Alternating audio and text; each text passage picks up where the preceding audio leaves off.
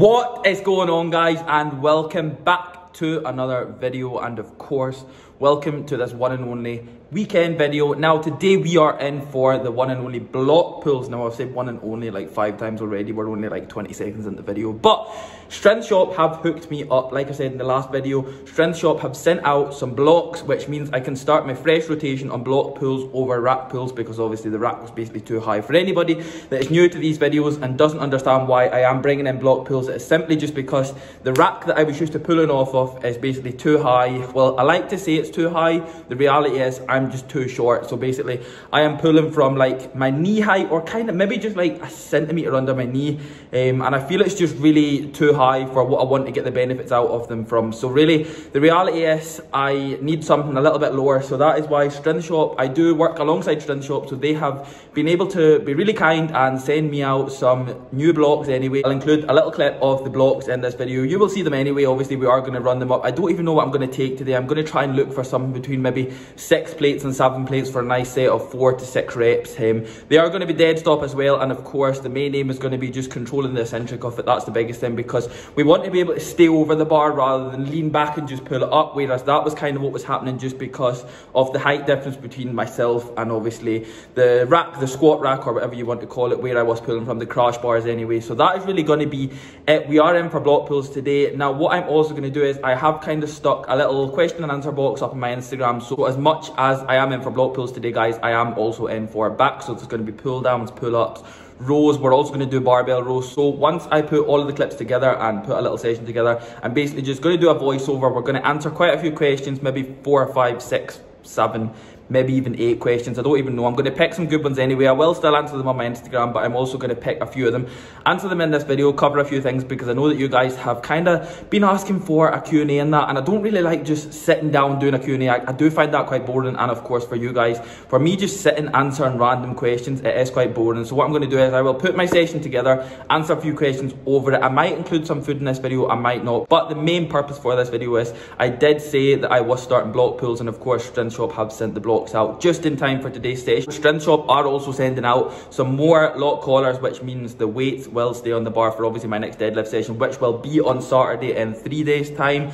As this video will have went up, deadlifts will have been done. Whether I include it in this video or not, I have just kind of been sticking my deadlifts in at the end of the videos, but whether I do that this week or whether I don't, I'm not even sure yet. I might not, but the main thing is going to be today's session. Block pulls are in. Again, I am unsure what I'm going to take today, but I would like, realistically, I would like a good set of between 6 to 7 plates. It's going to be belts, of course, and the main aim will just be to stay over the bar, control the eccentric. I am actually fucking ready. I am buzzing. I have been buzzing the whole week. Like since they arrived, I've just wanted to use them. They did arrive a few days ago, so I've been like holding off so much, because they arrived like literally the day after I'd done deadlifts, and I was like, I could just go and have a little go, but then I was like, no, you're just going to wait until the right time, when you're fresh, when you're ready, and then it's go time. Today I am ready, I am fresh, so it'll just be a case of seeing what's there, and this will be the first session. Then I will be including it in every single week, or between 7 to 10 days anyway, just to make sure that I am keeping them basically in my split anyway, in my sessions, because I do want to run them up as much as possible to obviously increase my deadlift, because where I pull from a block, that is really where my kind of sticky point is, where deadlift. So obviously once I get to the point where I'm at my knee to the lockout, that's like my kind of sticky point. I'm okay off the ground, but then once I get to near enough the lockout, that's when it does start slowing down a little bit, and I properly need to fight with. So that is going to be it. Of course, like usual, guys, I do hope you enjoy this video. If you do enjoy it, then please don't forget to drop the video a like for me, guys. Subscribe to the channel if you are new, because we are on the road to 5,000 subscribers and we are close. So don't forget to smash that subscribe button for me, guys, and let's get on with this block pull session. Here we go, guys. We have got the blocks. We've got 2 pairs of blocks. Now I do believe they do only come in 1 pair, but we've got 2 pairs here, which is allowing me to pull off at 15 inches. So basically, I don't even know if you can see that right, but from here obviously up to here, we're pulling from 15 inches. It allows me to pull from kind of mid shin, which is perfect for me. You can obviously stack these up again and pull from, I believe, 18 inches. Now one would be around 12 inches, but it is allowing me to pull from 15, which is perfect for me, which allows me to obviously focus on the lockout of my deadlift. And of course, because I'm getting natural contact with the floor, it allows me to stay over the bar and feel a lot better than like standing on a plate, obviously like a bumper plate that I would stand on anyway, just to get the correct height. Of course, guys, I do have a code for Strength Shop if you want to grab anything off there. They do literally sell absolutely everything, from obviously weights to racks to straps to chalks to salts, absolutely everything, guys. Just anything to literally benefit your training. Code is simply just Kiffy West. What I'll do is I will stick it on the screen right about maybe like here or something like that. Something anyway like that. It's just KHIFIEWEST. You can grab anything, guys. Get some money off, but that's going to be it. I just really wanted to cover these. So we have got 2 pairs for anybody wondering. Like I said, they do come in single pairs, I believe, or doubles, and then you can also get triples. And just like that, we are back with another voiceover, guys. Of course, I did mention that I was going to cover quite a few questions on this, but 2 questions that did pop up that I really just wanted to cover more than anything else. Obviously, if I do get time, I'm just going to run it over this session, but if I do get time, I'll cover a couple more. But the first question was that popped up quite a few times that I was really going to leave, but then I thought, no, do you know something? I'm just going to be open. You guys know that I'm real, so I will cover this question in this video, and it means that basically you guys will get an insight to see really why I am still where I am today. So really the question was, or there was about 3 or 4 questions that were pretty similar, so obviously I'll just cover it in one, is why I haven't started taking anabolic shit. So for anybody that doesn't understand, all that means is, why am I still natural? Why haven't I started taking steroids yet? Now, don't get me wrong, I get a lot, like so many accusations of already taking gear, taking steroids, taking this, taking that, taking compounds because I'm not getting bigger but I'm getting stronger. Oh, absolutely everything, guys. I get it all the time. But one of the main reasons is like the amount of rubbish, especially on things like Instagram and that I get for basically claiming that I take stuff already. That is one of the biggest things that keeps me natural. And even like going back here, this is obviously my top set for block pulls today, but yeah, going back to what I was just saying there, this is one of the biggest things that keeps me staying natural, because the fact that people look at what I'm doing and automatically set limitations on their self and obviously set them on me and say that obviously what I do should not be possible natural, should not be possible as a natural bodybuilder anyway, obviously because my training is more so bodybuilding over powerlifting.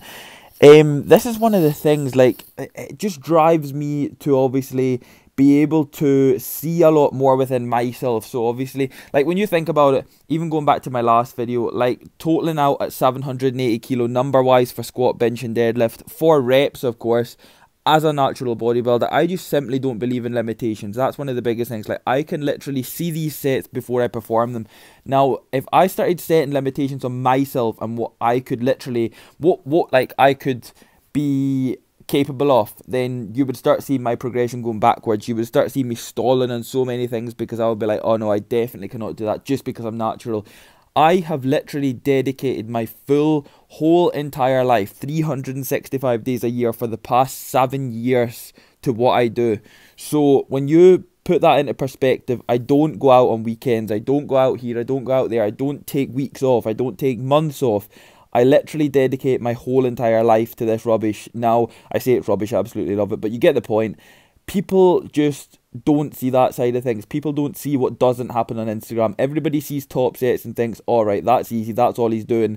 Nobody sees every single variable being met, every single variable being nailed up towards these sets, towards these progressions. And see, whenever I get like accusations of obviously people being like, oh yeah, he's taking this, he's taking that, you definitely can't do that natural, you can't do this natural. It honestly just drives me to stay natural. I mean, test me 110%. I'd be more than open to be taking tests. I get tested throughout the federation that I compete with every single year.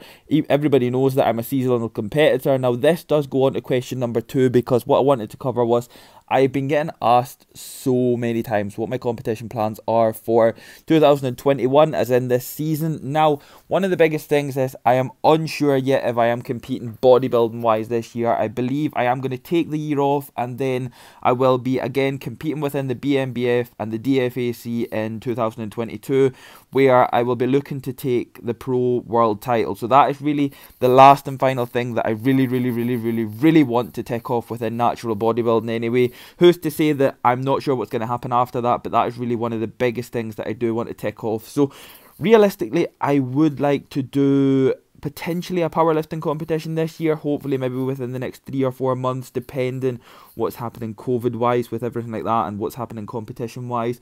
Also, I would really like to maybe meet up with a couple of people that obviously are experienced in that sport, but that is really going to be it. Bodybuilding-wise, I am potentially, I say potentially, I probably am going to take off this year and give myself basically an extra between 8 to 10 months in off-season. Eat like crazy, train like crazy, sleep like crazy, do absolutely everything crazy as per usual. But that is really going to be it, the two main questions that I wanted to cover, and of course I might just have to title this video one of these questions. But really these are two questions that I have struggled to be open about, simply because I've not really knew what to say or be really open about to you guys. But I thought, you know something, I'm just going to bring it to this video and literally voice over this workout and say everything as I feel. Like, this is coming, everything's coming straight from the heart. It always does. I would never not be real with you guys. That's one of the biggest things. I always want to be open with every single one of you.